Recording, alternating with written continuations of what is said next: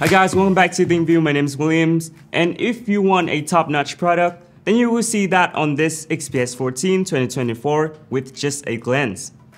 It has its own language and is executed an extremely high standard compared to the market average. However, the issue is that Dell has set a ridiculous price tag. A $1,500 laptop and you still only get a full HD plus screen. Talking about the design language, this 14-inch version is brought from last year's XPS 13 Plus, which I'm not really a fan of because a smaller device comes with a smaller frame, so it feels a little bit cramped to use. But with the 14-inch version, just look at the trackpad below. There's plenty of space and it looks incredibly sleek.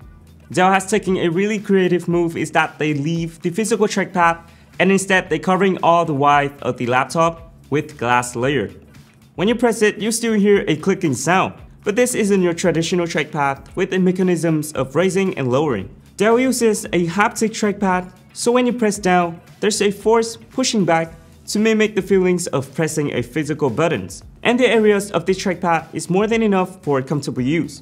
From what I checked, the trackpad area stretches from the left out button all the way to the window Copilot buttons. Overall, this is a smart move, and I believe many other companies will learn this in the future. This approach does leave one drawback is that the entire area is covered in glass layer, so when you drop it, there might be a chance of you cracking it. However, on the other side, I don't think it's too big of a deal because Dell is famous for making super thin screen bezel. And the screen itself is also a glass layer, but until now, there's not many complaints about the screen glass cracking. The next special part is the keyboard. And I want to talk about this window Copilot button first. According to Intel, an AI PC must have 3 factors. First, it must use a chip with a dedicated NPU for AI processing. Second, Window Copilot must run locally on your computer. And third, on the keyboard, there must be a Window Copilot buttons.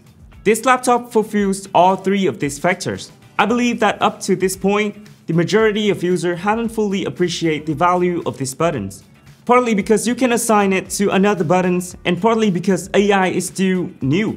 However, I have been using Window Copilot regularly in my work and daily life, and now I find it extremely useful. As for the keyboard design, I believe this laptop has the most beautiful and unique keyboard design currently available. It's both elegant and special, with the function key also designed as touch sensitive, giving it a sleek and unique appearance. There's a possibility that many other companies may copy this minimalist design language from Dell in the future.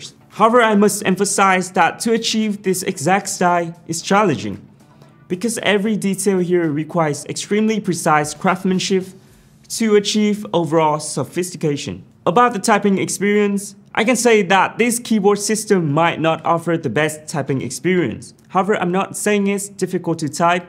You only need about 1 or 2 days to get used to it and you will be fine. But the current keys require a bit of force to press down, so sometimes typing might feel a bit tiring and it's quite hard to type fast.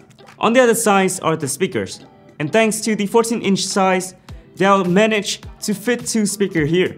With last year's 13 Plus version, the speaker is underneath, so the sound quality is a little bit awful. But with this year's 14-inch version, the sound quality is significantly improved.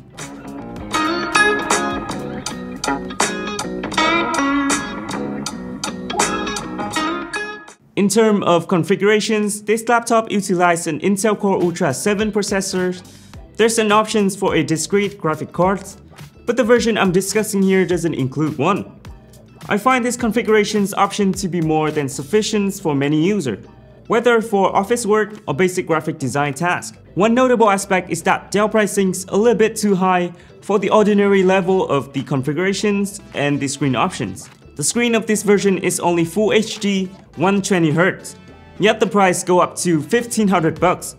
This is often the point of contention and criticism about the Dell XPS, being a premium machine but still equipped with just a Full HD screen. I believe that when positioning a premium product, all elements like design, build quality, performance, displays, all factors should be high quality. And having Full HD option doesn't quite fit the bill of a product like the Dell XPS. Dell still have a 3.2K OLED screen options, but you will have to pay $300 more to get it. As for the batteries, providing around 7.5 hours on screen time, which is very good, thanks to the new Intel Core Ultra chips. In terms of connectivities, there's no SD card slot, only 3 Thunderbolt 4 ports. This is even fewer than the MacBook Pro 14.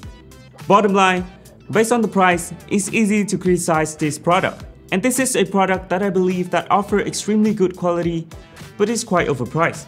You should consider buying it during the Dell discount periods. Okay, so that's some of my thoughts about this device. What do you guys think? Please comment below. Don't forget to like and subscribe. My name is William and I will see you in the next video. Goodbye!